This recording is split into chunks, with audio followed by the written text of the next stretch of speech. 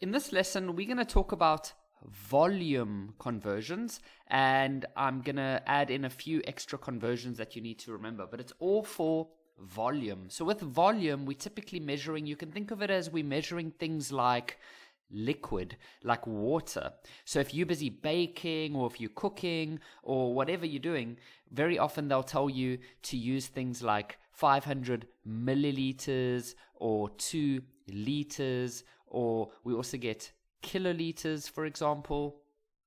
So these are the main ones that it would be important for you to know, and we could make a little conversion graph or something like this. So the biggest one is kiloliter, then liter, and then milliliter. So 1 kiloliter is a lot more than 1 liter, and 1 liter is a lot more than 1 milliliter. So you always put the biggest one here, like I showed you in the previous lesson where we looked at distance.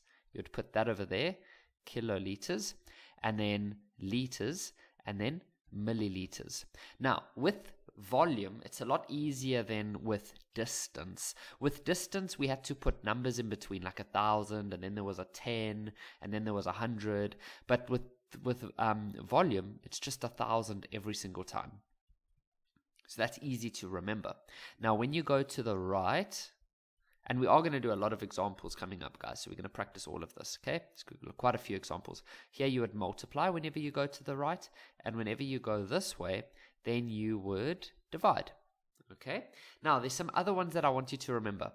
If you look at 1 centimeter, Kevin, why are you talking about centimeters, bro? I thought this was all about volume. Hear me out, you'll see what I'm about to say. If you look at the length of 1 centimeter, it's about that. Now, if you had to make a box, okay, if you had to make a box, and all of the lengths are 1 centimeter, then your box would look like that.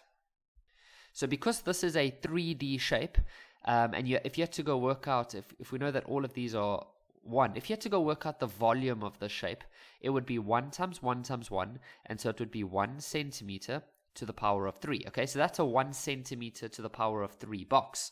Now, if you had to put water inside that box, they have been able to prove that when you're putting in, if you had to put water into that box, you would be able to put 1 milliliter. You'd put one, it's a tiny little box, so you'd put 1 milliliter of water. So the conversion that I want you to know is that a 1 centimeter cubed box can hold 1 milliliter of water, okay? Or 1 milliliter of liquid. We can just think of it as liquid. So a 1 centimeter cube box can hold 1 milliliter of liquid. Okay, so remember that one. Okay, I just wrote it over here. Whoopsie. I just wrote it over here so that I can show you this next thing. In this next example, I want you to think of this as a big box. Now, it's 1 meter. 1 meter. You know how big a meter is. If you go for a walk and you take a big step, that's 1 meter. And then let's let this be 1 meter.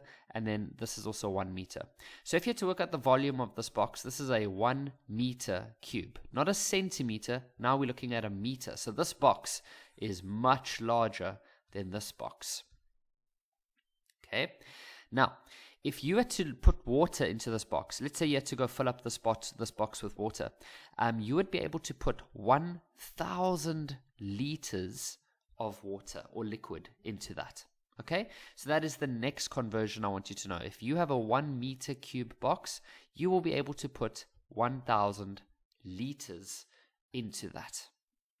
So what you need to know is, and then we're going to go do some examples. I want you to have this written down. So that's like a thing that you will have written down. And then these 2 conversions I want you to have as well, whenever we're talking about volumes and liquids and things like that.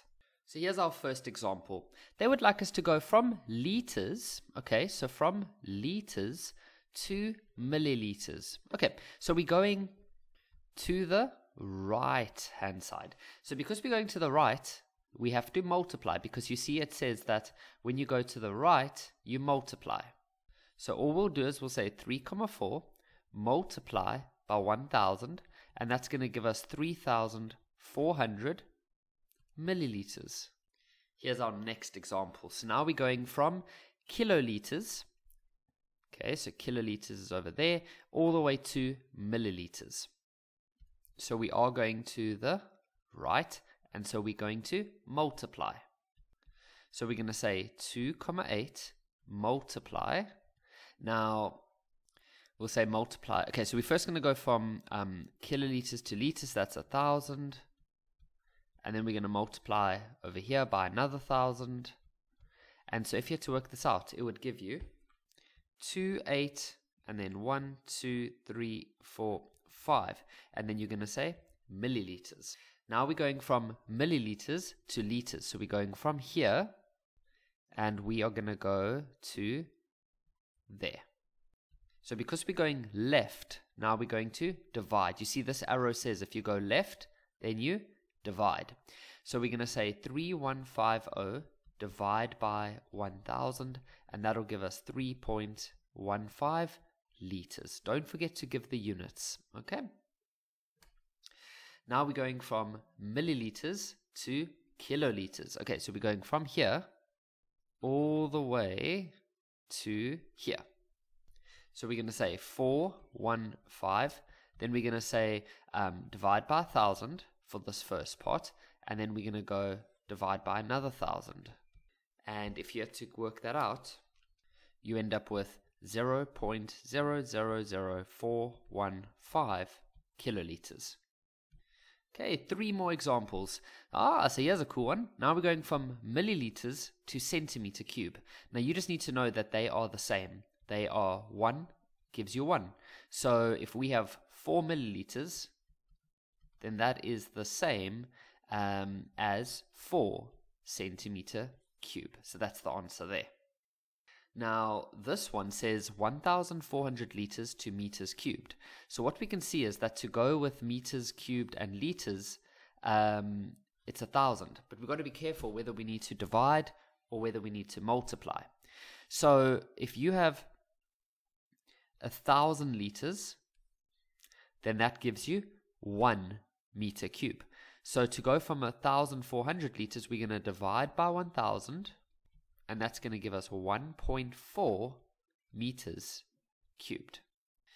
Now this is a good question because kiloliters does not convert to centimeters cube directly. So we only know this one for centimeters cubed. So what we'll do is we'll first change this kiloliters into milliliters, okay? Because kiloliters and milliliters can be converted, and then once we have milliliters, then we can just use this one, okay? You might have to just take a bit of time, just think about what we've said there. So because these two do not go together, can you see we cannot find them? But what we can do is we can put these two together, and then we've got milliliters, and then we can get centimeters. Okay, let me show you what I'm talking about. So step 1, we're going to convert the kiloliters to milliliters. And so to go from kiloliters to milliliters, you go in that direction. So you're going to say 2. Then because we're going to the right, you're going to multiply. So you're going to say multiply. Now we're going to go past this number. So we multiply by 1,000. And then we're going to also go past this number. So we multiply by another 1,000. And so that's going to give us 2 million milliliters. 2 million milliliters. Now we have milliliters, and we know that 1 milliliter is the same as 1 centimeter cube. So we can then say step 2, where we convert milliliters to centimeters, and we will see that 2 million, 1, 2, 3, 4, 5, 6 milliliters is the same as 2 million centimeter cube.